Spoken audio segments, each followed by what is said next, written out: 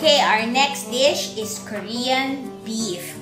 Okay, so ngayon, dito natin siya lulutuin sa ating multi-purpose rice cooker para pwede nating iwanan. Kasi syempre, ang beef, lalo na some parts of the beef, are tougher and medyo mas matagal lutuin. So, for today, ang gagamitin nating part is the shank.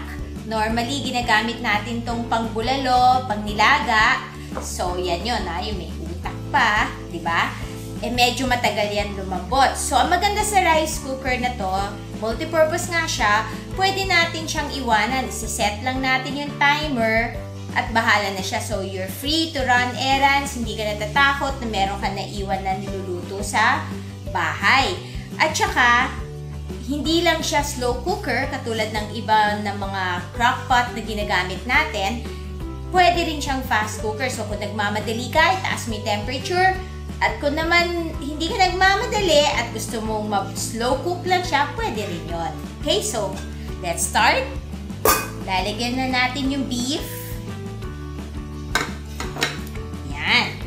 Tapos, lalagyan natin ng 1 cup of kikoman.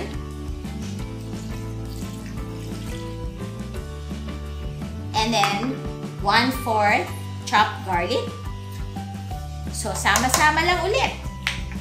And then, 1/2 cup brown sugar. Tapos, lagyan natin ng onions.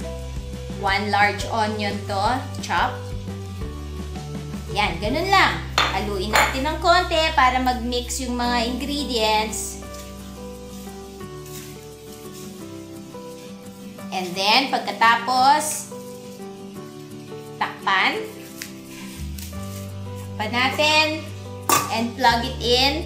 Lutuin natin initially at 400 degrees.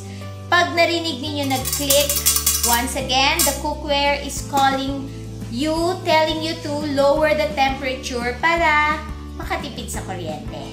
So, hintayin natin yon. Ilo-low natin. We start from 400, ibaba natin sa mga 250. And depending on the quantity and the kind of beef that you use, it can take anywhere from 1 hour to 1.5 hours to tenderize it and to cook it. So, mamaya, babalikan natin siya for the finishing touches. Okay? Okay, so ready na ang ating Korean beef. But before serving, lalagyan muna natin ng green onions.